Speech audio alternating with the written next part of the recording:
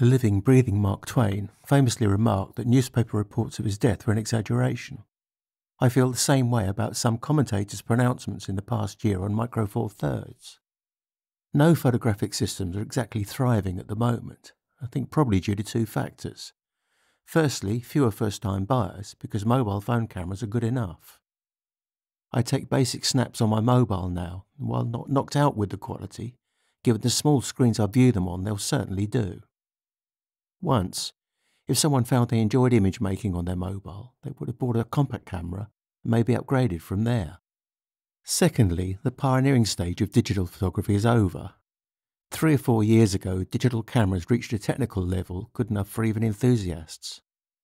Given the steep depreciation of used camera values and the rapidly rising prices of new ones, upgrading for incremental improvements doesn't look attractive. Micro Four Thirds suffers from all this, just as does APS-C and full-frame equipment. Bottom line, the camera industry, like the car industry, is suffering. Whatever, we are where we are, and far from being dead, the Micro Four Thirds system has been rather lively during 2019. My own year in photography has been rather a good one, so as far as I'm concerned, anyone who says Micro Four Thirds is dead can get stuffed. I finally got around to getting a hood for my 60mm Olympus macro lens, only 6 years after buying it.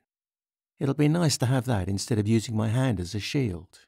Even then I was too mean to buy the official Olympus one at £44, and went for a JJC one at less than a tenner. I mean, what can an Olympus hood do that a JJC can't? And then there was a used Samyang 7.5mm f3.5 fisheye. I like to have a fisheye just to ring the changes, and it's useful for videos on my bike. I noticed that over the years we've become so used to the fisheye perspective that it is hardly seen as distortion anymore. I suppose my most interesting exercise was the full-frame Panasonic S1, with its very sharp and capable 24 to 105mm standard lens. It felt very familiar and very much a bigger version of the G9. It had been a while since I'd really used a full-frame camera, but such was the similarity to the G9 that any differences in menu and control layout seemed only a matter of minor adaptation, much less than going from a Panasonic GX9 to G9 or Olympus EM10 to EM1, say. My main feeling about the S1 surprised me in that I was disappointed by it, not by the camera itself or its performance. If you like the G9, you will certainly like the S1, and its image quality is every bit as good as you'd hope, but disappointed by the overall equation.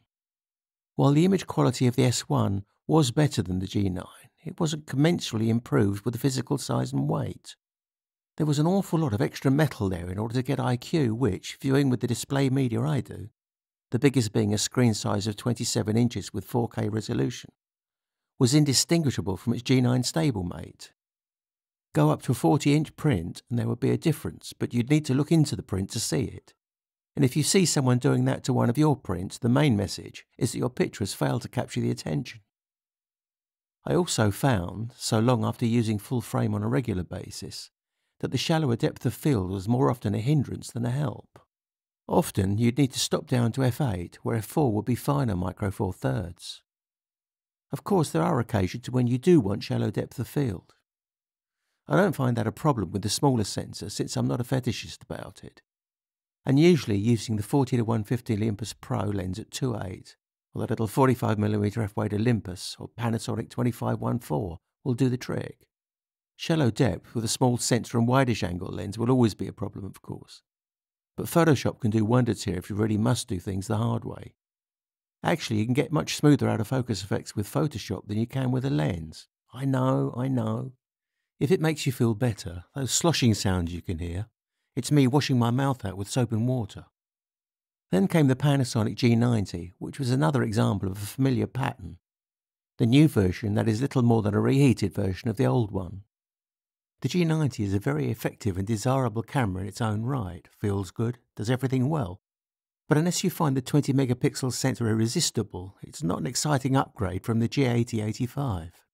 Nice camera, but a bit of a price clash between it and the G9, and which the G9 must inevitably win, especially with the comprehensive version 2 firmware upgrade to focusing and video performance. The highlight of the year was the Panasonic 10 to 25mm f1.7 constant aperture wide to standard zoom. This brutally highlighted the Micro Four Thirds conundrum. To what extent is it defined by its size? C'est magnifique, mais ce n'est pas le micro quatre tiers, as Marshall Bosquet might have said had he been observing bokeh rather than balaclava. This is a lens that probably couldn't be built for a larger format within reasonable size and price bounds, and I'm glad to see that Panasonic has the confidence in the format to introduce it. Its existence does not mean that all cheaper, smaller wide standard zooms will be coming off the shelves. Neither does it imply any obligation to buy it. As a lens, it's superb, as you'd expect at the price. Personally, I've not used it out of doors much due to its size, but I find it excellent for video for the extra depth of field control. Spoilt or what? The next highlight was the Olympus M5 Mark III. This much anticipated middle range model was as good, actually better than I expected. Provided I ignored a couple of factors, that is. Small as it is, the camera is beautifully designed and contrives to feel as spacious as a full-size DSLR.